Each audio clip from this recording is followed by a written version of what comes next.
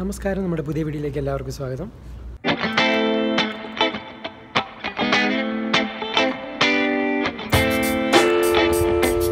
ഇതിനൊരു പീസ് ഇങ്ങനെ എടുക്കുകയാണ്. നല്ല സോഫ്റ്റാണ്.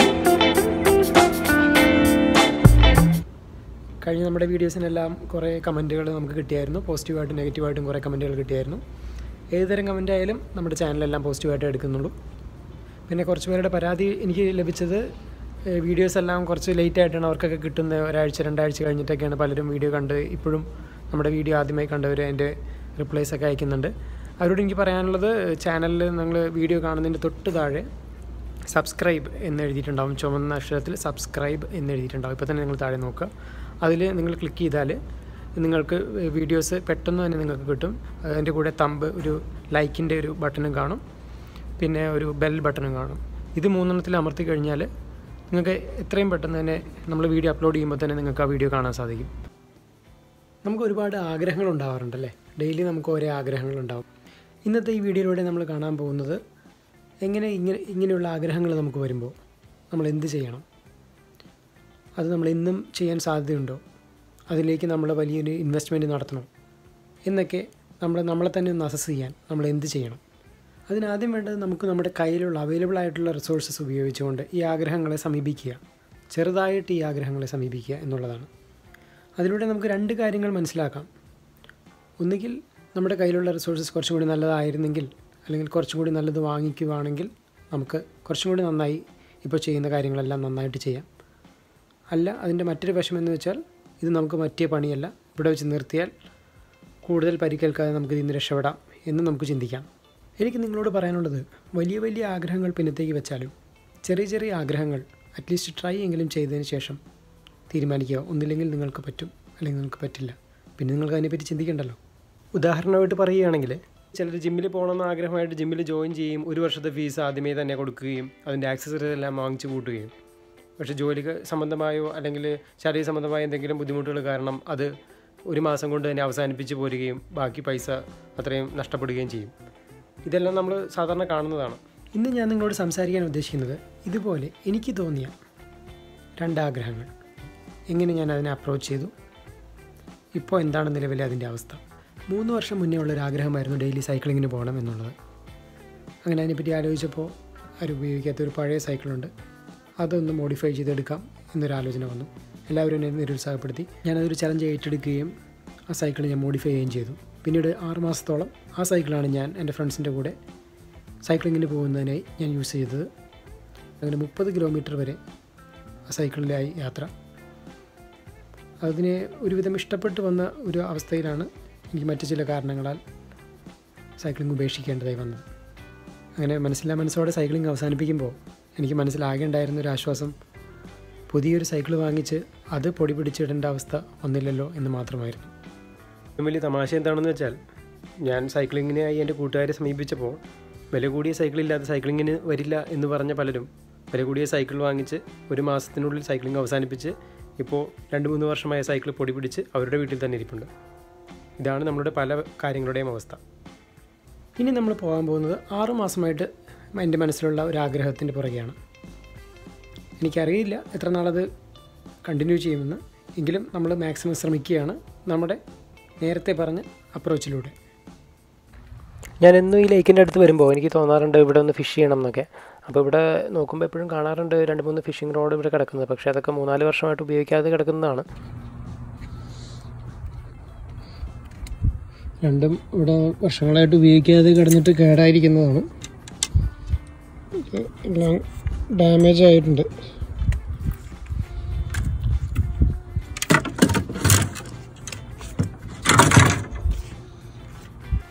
ഇതിപ്പോൾ 2 ഉള്ളൂ, ഒരെണ്ണം കൂടി ഉണ്ട്, അത് അപ്പുറത്ത് എവിടെ ഉണ്ട് നോക്കട്ടെ കേട്ടോ. യെസ്, ഇവിടെ ഉണ്ട്, താഴെ കിടക്കുകയാണ്. ഇതും 3-4 വർഷമായിട്ട് ഇവിടെ ഉപയോഗിക്കാണ്ട് കിടക്കുകയാണ്. പിന്നെ ഇത് പണ്ട് ഇവിടെ ഉണ്ടായിരുന്ന സാധനങ്ങളാണ്. ഇത് സ്പിന്നർ, പിന്നെ അത് കഴിഞ്ഞിട്ട് ഇത് ലൂറ്, പിന്നെ നമ്മൾ ചൂണ്ടിടുകയാണെങ്കിൽ അതിന് വെയിറ്റ് യൂസ് ചെയ്യാം, ആ വെയിറ്റാണത്. പിന്നെ അത് ലൂറിൻ്റെ തന്നെ പല രീതിയിലുള്ള ഓരോ സാധനങ്ങളാണത്. പിന്നെ അതിൻ്റെ ബാക്കി ആക്സസറീസ്, ഇതെല്ലാം എനിക്ക് കറക്റ്റായിട്ട് ഇതിനെപ്പറ്റി ഒന്നും കൂടുതൽ ഡീറ്റെയിൽസ് ഒന്നും അറിയത്തില്ല. കാരണം ഞാൻ ആദ്യമായിട്ടാണ് ചൂണ്ടിടുന്നത്. ഇത് ലൂറിൻ്റെ തന്നെ വേറെ രീതിയിലുള്ള ഓരോന്നൊക്കെയാണ് വെയിറ്റ്. എന്തായാലും ട്രൈ ചെയ്ത് നോക്കട്ടെ. ചൂണ്ടയുടെ കൊളുത്ത്. നമ്മൾ ഫസ്റ്റ് ഇത് ഒന്ന് അഴിച്ച് നോക്കുകയാണ്. Full damage ആയിരിക്കുവാണ്. നമ്മളിതിങ്ങനെ അടിച്ചെടുക്കാൻ പറ്റും. ഇത് അഴിച്ച് നോക്കി, ഇത് ഫുള്ള് ഡാമേജ് ആയിരിക്കുകയാണ്. ഇത് കണ്ടോ, തുരുമ്പായിട്ട് ഡാമേജ് ആയിരിക്കണം. ഇത് ഇനിയിപ്പോൾ ഇത് ശരിക്കും ഇത് അഴിച്ചെടുക്കാൻ പറ്റും. ഇത് പക്ഷേ നമുക്ക് പറ്റുന്നില്ല. ഇത് കണ്ടോ, ഫുള്ള് ഡാമേജ് ആയിരിക്കുകയാണ്.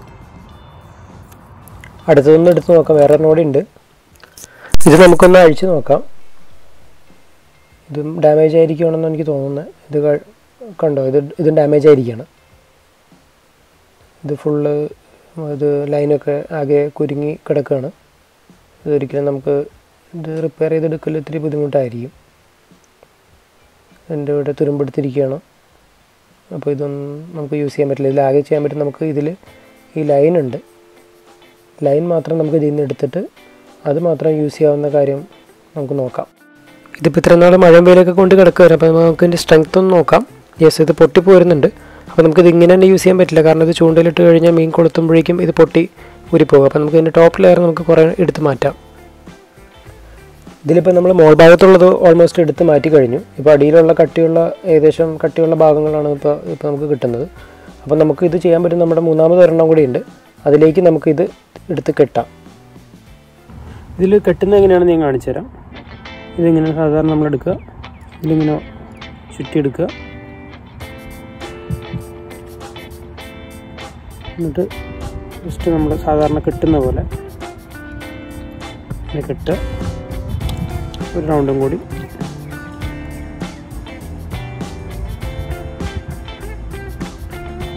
അങ്ങനെ ചുറ്റുക. ചുറ്റുമ്പോൾ ടൈറ്റായിരിക്കണം. ടൈറ്റായി കഴിഞ്ഞിട്ട് നമ്മൾ ചെയ്യാൻ പോകുന്നത്, നമ്മളിത് വെച്ച് റൊട്ടേറ്റ് ചെയ്തിട്ട് ഇത് മുഴുവനായിട്ട് ഇതിൻ്റെ അകത്ത് ചുറ്റി പിടിപ്പിക്കുകയാണ് ചെയ്യാൻ പോകുന്നത്. ഇത് ടൈറ്റ് ചെയ്തതിന് ശേഷം നമ്മൾ ഈ ലിവർ ഉണ്ടോ, ഇത് നമ്മളിങ്ങനെ ഇട്ടതിന് ശേഷം ഇങ്ങനെ ടൈറ്റ് ചെയ്യുകയാണെങ്കിൽ, ഇതിങ്ങനെ ടൈറ്റ് ചെയ്യുകയാണെങ്കിൽ ഇതിലേക്ക് തന്നെ റോളായി കിട്ടും. അല്ലാതെ നമ്മൾ കൈകൊണ്ട് തിരിച്ചു കഴിഞ്ഞാൽ അത് കറക്റ്റ് ടൈറ്റ് ആവണമെന്നില്ല. നമുക്കിങ്ങനെ റോളായി കിട്ടും. ഇപ്പോൾ നമ്മളിന്ന് യൂസ് ചെയ്യാൻ പോകുന്നത്, ഇപ്പോൾ ഇതിൽ ലൂറുണ്ട്. നമ്മൾ പക്ഷേ ഇപ്പോൾ ലൂറല്ല യൂസ് ചെയ്യാൻ പോകുന്നത്. ഇപ്പോൾ ലൂറാണെങ്കിൽ നമുക്ക് വെയിറ്റ് എക്സ്ട്രാ ഇടണം എന്നില്ല. കാരണം ലൂറിൻ്റെ വെയിറ്റ് കൊണ്ട് തന്നെ നമ്മൾ ത്രോ ചെയ്യുമ്പോൾ അത് ദൂരെ വരെ പോയിക്കോളും. നമ്മൾ പക്ഷേ ഇന്നിപ്പോൾ യൂസ് ചെയ്യാൻ പോകുന്നത് ലൂറല്ല. നമ്മൾ സാധാരണ നമ്മുടെ ചൂണ്ടയുടെ കൊളുത്തുണ്ടല്ലോ, ആ കൊളുത്താണ് നമ്മൾ യൂസ് ചെയ്യാൻ പോകുന്നത്. അപ്പോൾ കൊളുത്ത് യൂസ് ചെയ്യുമ്പോൾ എന്തായാലും നമ്മൾ വെയിറ്റ് അഡീഷണൽ ഇടേണ്ടി വരും. എന്നാൽ മാത്രമേ ത്രോ ചെയ്ത് കഴിഞ്ഞാൽ അത് ദൂരേക്ക് പോകത്തുള്ളൂ. അല്ലെങ്കിൽ അത് ജസ്റ്റ് നമ്മുടെ സാധാരണ ചൂണ്ട പോലെ തൊട്ടടുത്ത് കിടക്കുകയുള്ളൂ. നമുക്ക് എറിയാൻ ത്രോ ചെയ്യാൻ പറ്റില്ല. അപ്പോൾ നമ്മൾ ഈ വെയിറ്റും ഈ ചൂണ്ടക്കൊളുത്തും നമ്മൾ എടുക്കുകയാണ് ഇതിൽ നമ്മുടെ ലൈനിലിടാൻ വേണ്ടിയിട്ട്. ഫസ്റ്റ് നമ്മൾ കണക്ട് ചെയ്ത് വെച്ചിരിക്കുന്ന ലൈൻ നമ്മുടെ ചൂണ്ടയുടെ ഉള്ളിൽ കൂടിയുള്ള ഹോളിൽ കൂടി എടുത്തിട്ട് നമ്മൾ ഈ വെയിറ്റിൻ്റെ ഉള്ളിൽ കൂടി കോർത്തെടുത്തിട്ടാണ് നമ്മൾ ബാക്കി എല്ലാത്തിലേക്കും കണക്ട് ചെയ്യാൻ പോകുന്നത്. ഈ ഒരു ഉപയോഗിച്ചിട്ട് നമ്മൾ കണക്ഷൻ കൊടുക്കുകയാണ് നമ്മൾ. അപ്പോൾ ഇത് കെട്ടുന്ന രീതി ഞാൻ കാണിച്ചു തരാം. ഇതെന്ന് വെച്ച് കഴിഞ്ഞാൽ വെയിറ്റ് നമ്മുടെ കൊളുത്തിൻ്റെ ഭാഗത്തേക്ക് വരാതിരിക്കാൻ വേണ്ടിയിട്ടാണ് നമ്മൾ ഇതിനിടയിൽ ഒരു കണക്ഷൻ യൂസ് ചെയ്യുന്നത്. കൊളുത്ത് ഇവിടം വരെ വരുള്ളൂ നമുക്ക്. അത് കഴിഞ്ഞ് നമ്മളിപ്പോൾ ഓൾറെഡി നമ്മൾ സെറ്റ് ചെയ്തിട്ടുണ്ട്. ഇതിങ്ങനെ കോർത്തെടുത്തതിന് ശേഷം കൈ ഇങ്ങനെ വയ്ക്കുക, എന്നിട്ട് ജസ്റ്റ് ഇങ്ങനെ ചുറ്റിയെടുക്കുക. രണ്ടെണ്ണത്തിൻ്റെ ഇടയിലൂടെ ഒരു 3 റൗണ്ട് ചുറ്റിയെടുത്ത് കഴിഞ്ഞാൽ നമുക്ക് 1 2 3 4 5 റൗണ്ട് ചുറ്റിയെടുത്തതിന് ശേഷം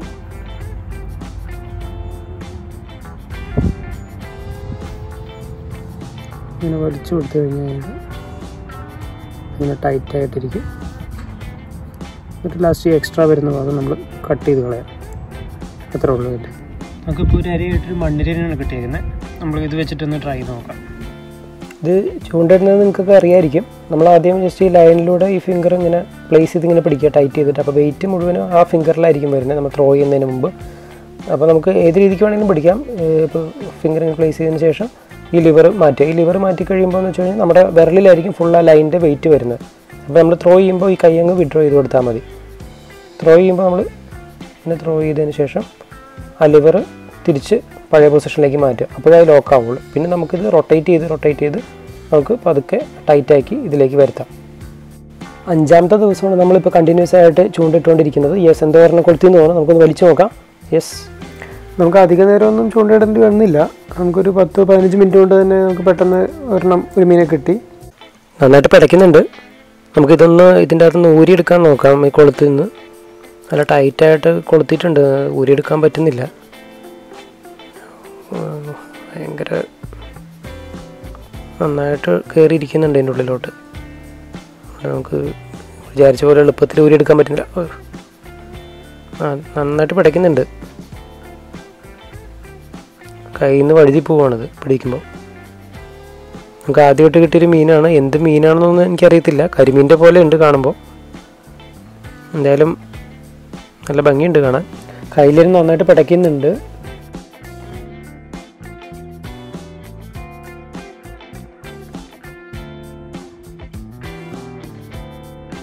നമുക്കിതൊന്ന് വൃത്തിയാക്കി എടുക്കാം. എന്നിട്ട് നമുക്കൊരു നാടൻ കരിമീൻ എങ്ങനെ ഫ്രൈ ചെയ്യുന്നു അതുപോലെ നമുക്കൊന്ന് ഫ്രൈ ചെയ്ത് നോക്കാം. എന്തിന് ടേസ്റ്റൊന്നും എനിക്കറിയത്തില്ല. ഞാനിവിടെ ചോദിച്ചിട്ട് ആർക്കും ഈ മീൻ എന്ത് മീനാണെന്നൊന്നും പറയാൻ പറ്റുന്നില്ല. അപ്പോൾ നമുക്ക് കരിമീൻ എങ്ങനെ വറക്കുന്നു അതുപോലെ നമുക്ക് ചെയ്യാനാണ് ഇപ്പോൾ പ്ലാൻ ചെയ്തിരിക്കുന്നത്. ഇതിൻ്റെ ഈ ചെതമ്പൽ ഇതൊക്കെ ഒന്ന് കത്തി കൊണ്ടെടുത്ത് കളഞ്ഞ് നമുക്ക് വറക്കാൻ വേണ്ടിയിട്ട് നമ്മൾ വരഞ്ഞിടുന്ന പോലെ അങ്ങനെ കത്തി കൊണ്ട് ഇങ്ങനെ വരഞ്ഞ് മസാലയൊക്കെ പിടിക്കാൻ വേണ്ടിയിട്ട് നമുക്ക് ഇതിൽ ഇങ്ങനെ 2 സൈഡിലും നമ്മൾ വരയിടുകയാണ്.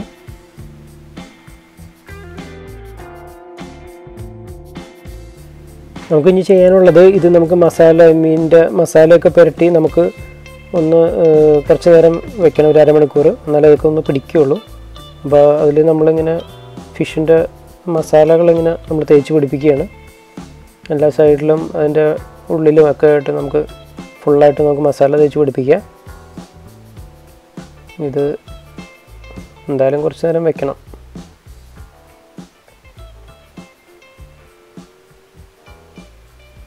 നമ്മളിനി ഇതിൽ ഇപ്പോൾ ഒലിവ് ഓയിലാണ് നമ്മൾ ഒഴിച്ചിരിക്കുന്നത്. ഒലിവ് ഓയിലാണ് നമ്മുടെ ഹെൽത്തി ആയിട്ടുള്ള ഒരു ഓയിലായിട്ട് ഇപ്പോൾ എല്ലാവരും പറയുന്നത്. അപ്പോൾ അതുകൊണ്ട് നമ്മൾ ഒലിവ് ഓയിലാണ് ഇതിൻ്റെ അകത്ത് യൂസ് ചെയ്തിരിക്കുന്നത്. അതുകൊണ്ട് തന്നെ നമ്മൾ അധികം യൂസ് ചെയ്യുന്നില്ല, കുറച്ചേ ഒഴിക്കുന്നുള്ളൂ.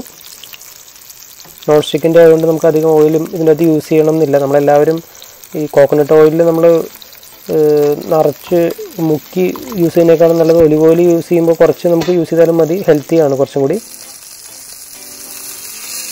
നമുക്ക് ഒന്ന് മറിച്ചിടാം. 2 സൈഡും ഒന്ന് മൊരിയട്ടെ നന്നായിട്ട്. ഈ സൈഡ് അത്യാവശ്യം മൊരിഞ്ഞിട്ടുണ്ട്. നോക്കാം, ഇനി മറ്റേ സൈഡും കൂടി കുറച്ച് നേരം വെച്ച് കഴിഞ്ഞാൽ നമുക്ക് റെഡിയാവും ഏകദേശം.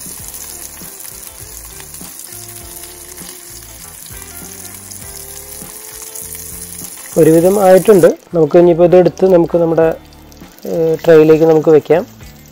ട്രേ ഇങ്ങനെ ജസ്റ്റ് ചെറുതായിട്ടൊക്കെ ഒന്ന് ഡെക്കറേറ്റ് ചെയ്ത് വെച്ചിട്ടുണ്ട്. നന്നായിട്ട് മുരിഞ്ഞിട്ടുണ്ടെന്ന് തോന്നുന്നുണ്ട്. നമുക്ക് എന്തായാലും ഇനിയിപ്പോൾ അത് നമുക്ക് ടേസ്റ്റ് ചെയ്തൊന്ന് നോക്കാം, അങ്ങനെ ഉണ്ടാവുമെന്ന് അറിയില്ല. ഇതിൽ നിന്നൊരു പീസ് ഇങ്ങനെ എടുക്കുകയാണ്. നല്ല സോഫ്റ്റാണ്.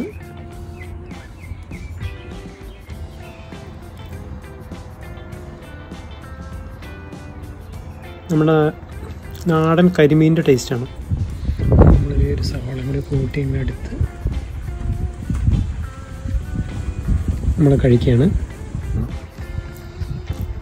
എന്തായാലും ഞാൻ ഇതുകൊണ്ടൊന്നും നിർത്താൻ ഉദ്ദേശിച്ചിട്ടില്ല. ഈ ലേക്കിലുള്ള മുഴുവൻ മീനും ഞാൻ പിടിക്കും.